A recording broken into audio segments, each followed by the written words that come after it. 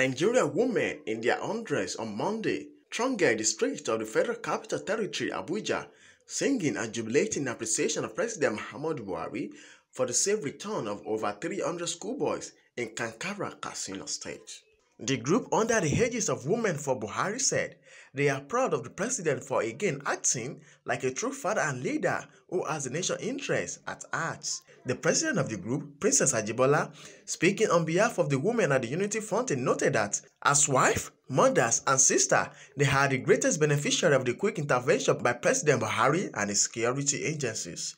Recalling the trauma families of the Chibok girl went through, Ajibola said a woman broke down in tears when the news of the abduction of the schoolboys surfaced. But she recounted that the sharing report of their release brought uncontrollable joy and sense of pride. According to Ajibola, President Buhari's swift approach ensured the release of the children. Commending the president, she added that his patriotism and concern of the life or property of the citizen is second to none.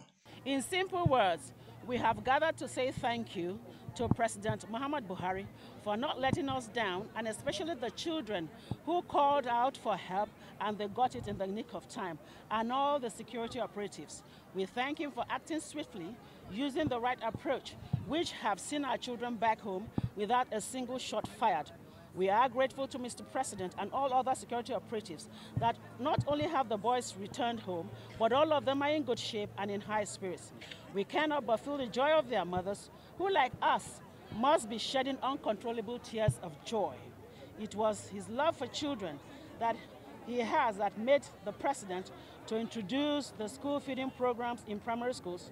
He also introduced many welfare schemes to cater to young persons and give them opportunities of fresh starts in life through such programs like the End Power, etc., etc. While also applauding the service chiefs for their cooperation, the women hailed the effort of the troop who put their life on the line several times to ensure safety of Nigerians. Atonda Habib, Viable TV, Abuja.